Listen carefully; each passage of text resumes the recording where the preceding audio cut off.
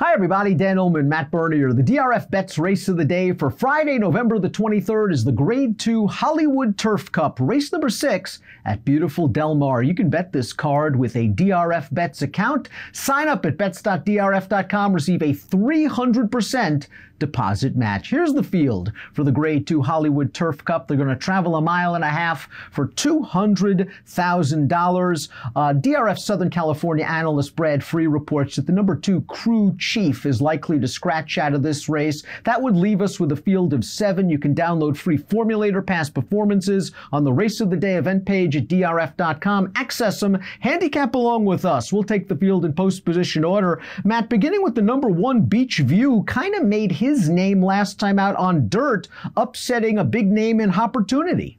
Yeah, he certainly did. And I guess you can look at that one of two ways, that perhaps this was a horse in Beachview that continued to improve. And he just, you know what, it was perfect time for that, where you go over there a mile and a half. The distance was right for him. And you were also catching Opportunity on the downside of his career. He's now been retired. On the flip side, I kind of look at it and say he was a pretty nice turf horse to begin with. And this distance clearly isn't going to be an issue for him. To me, the key for a horse like this, if you are so inclined to go this way, is how is he going to be ridden down on the inside by Bejarano? I personally think they need to be aggressive, because you talk about that scratch of the horse drawn just to the outside. Last thing anyone wants is Ashley Love Sugar just walking on the front end, because you know what he's capable of. I think Bejarano and Beachview have to be aggressive. Beachview, one of 3 next out winners to exit the Cougar the second, to exit that race 2 starts back at Santa Anita on the turf, showing he can run on the turf. He earned a respectable 1:14 time form U.S. Speed figure for that June 24th race. Let's take a look at the pace projector, because as we expect Crew Chief to scratch, when you go to timeformus.com to access Timeform PPs, you will note that this pace projector changes in real time. So Crew Chief's going to be gone. They'll have the 5 Ashley Love Sugar, the 1 Beachview out there on the lead. You think Beachview, though, is going to be really aggressively ridden by Bejarano? Yeah, I think it's twofold, because I think his best running style is when he's forwardly placed and he gets into the run. And also, again, I really think not just for their sake, but for everyone else's sake, if you are not part of the Ashley Love Sugar camp, the last thing you want to do is give that horse an inch, because we know on his best day, he'll take a mile. Millionaire Bigger Picture ships east for Michael Maker, and we've said it so many times on Race of the Day stakes previews out of the gate, all our DRFTV offerings, it seems. These East Coast horses, they come west, they make hay. Bigger Picture may not be where he was back in 2017 when he won the Grade 1 United Nations, but I still think he's pretty good. His 3rd last time out in the Sycamore. This is a horse that was no match for Zulu Alpha, who came right off the rail, and Arklow, who ran a surprising 4th in his subsequent start, the Breeders' Cup Turf. Bigger Picture, last on the Timeform US pace projector, might be up to Mike Smith to get him into the running a little earlier.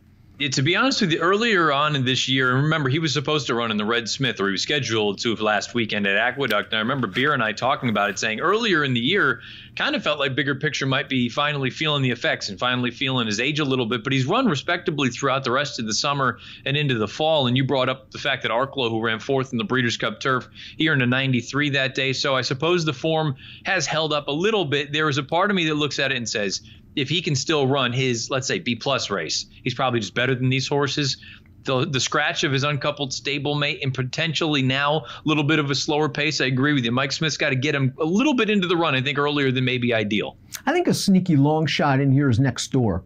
That's Can't Help Believing going out for Graham Motion. This horse was just getting good in the summer of 2017. When he won the Sky Classic at a mile and 3/8, 98 Beyer, 127 Timeform US speed figure, and then something must have happened, because he went to the sidelines for over a year. He has now had 2 starts back. He can give him the first race off the layoff. It was his first start over a year and after all. And last time out in the Sycamore, there just wasn't any pace to set him up. This is a horse that historically runs well 3rd off the layoff, 2nd behind Bigger Picture in the Grade 1 UN, winner of the Grade 3 Cliffhanger back in 2016. I wouldn't be surprised if Can't Help Believing is cycling back to his best race. You know, I think something else to keep in mind, take a look at his career and take a look at the times that he has run on less than firm going. It hasn't gone ideal for him. That's exactly what he caught in the Sycamore. You would like to think he's going to catch rock hard going out at Del Mar on Friday afternoon. I think there's a chance that he gets back to one of his better races. There is a part of me, though, that kind of feels like,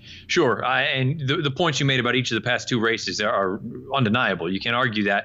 There is just still that part of me that wonders, off of that long layoff, does he still have it in the tank? Can he still go? and fire a 100 buyer, because I think it's going to take pretty darn close to that to get it done. And there's a part of me also that wonders what kind of price is he going to be, knowing that sort of narrative, which is accurate, that the East Coast horses going west usually fare pretty well. There will be a jockey change on the 5. Ashley Loves Sugar. We wish Gary Stevens all the best in his recent retirement. Ashley Loves Sugar is kind of the West Coast version of Bigger Picture, isn't he? He's a millionaire. He's as tough as nails. He shows up each and every time. And we kind of thought that Ashley Loves Sugar lost a little bit of zip off the fastball this year. But you know something? He ran quite well in the John Henry last time out. He carved out some legitimate fractions for that 1.25 miles, and it took a sharp horse in Liam the Charmer to run him down. He is comfortable going to the lead. He is comfortable sitting just off, and he should be in prime position when the real running starts.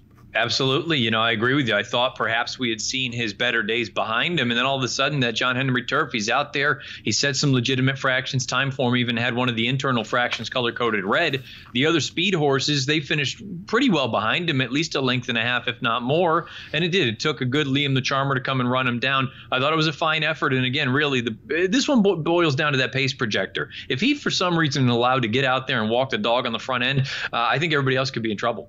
Now, it's possible we've seen Bigger Picture. Probable we've seen Bigger Picture's best race. It's probable we've seen Ashley Loves Sugar's best race. Not sure if that's the case with our next 3 runners. The 6 Marquis Water has won 2 out of his last 3 races. He looks like an up-and-comer for Richard Baltus. He's got a positive formulator fact as well. This barn over the past 3 years with last-out turf route winners going 3rd off the bench, 29% winners, a 342 ROI, and he overcame a slow pace to win last time out at 1.25 miles. Your thoughts about him stretching out a little bit more?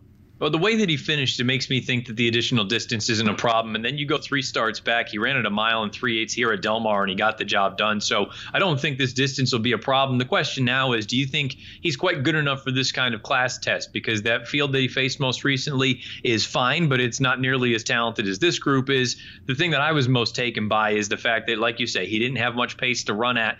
And sure, he had to get pushed on pretty early, but the way that he finished, it gives me the impression that, you know what, his best stride is late.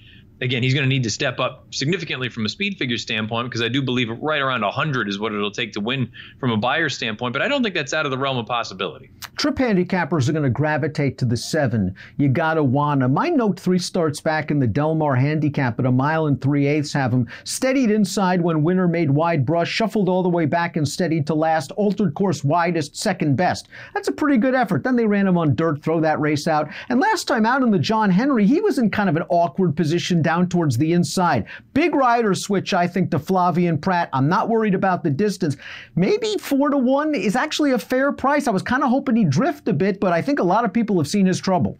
Agreed. And really, I think it is one of those instances you go back and if you watch the John Henry, if you just look at it on paper, it doesn't really necessarily indicate that there was much issue. You go back and watch the race. Giovanni Franco was just never able to extricate him from down on the inside. And it was just one of those things where he wasn't ever checking or stopping, but he was never really able to hit his best stride. I think it's better than it looks, and only to lose by 1.5 lengths. I think that's promising. This distance isn't going to be an issue for him, I don't think.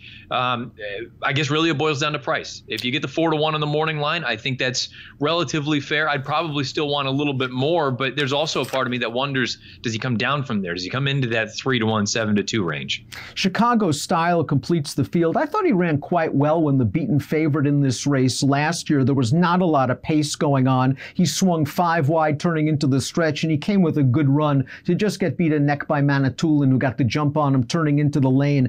He looked like he was going to have a nice year in 2018. His first start, the Connolly, he came from far back. He only got beat a length by Bigger Picture, but if you watch the head-on, he was drifting substantially in the lane, and that preceded a very long layoff. So I wouldn't be surprised if Chicago Style has continued to have physical problems that have relegated him to only 10 starts as a 5-year-old. His return race to me was nothing more than a prep for this. If you believe that Tommy Proctor's got him ready, he has the ability to win this race, but with a lack of pace, he could be in trouble.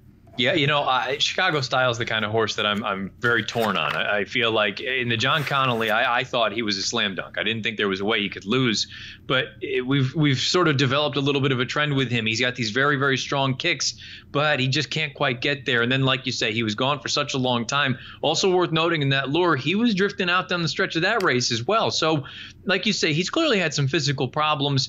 I expected a little bit more in that lure. I know it's at 1 mile and it's too sharp for him, but there's just a part of me that does wonder, you know what, maybe he's going to be that kind of horse. If you believe the 3-1 morning line, maybe he's that kind of horse that's going to be there, but he's not necessarily a killer to go and get the job done.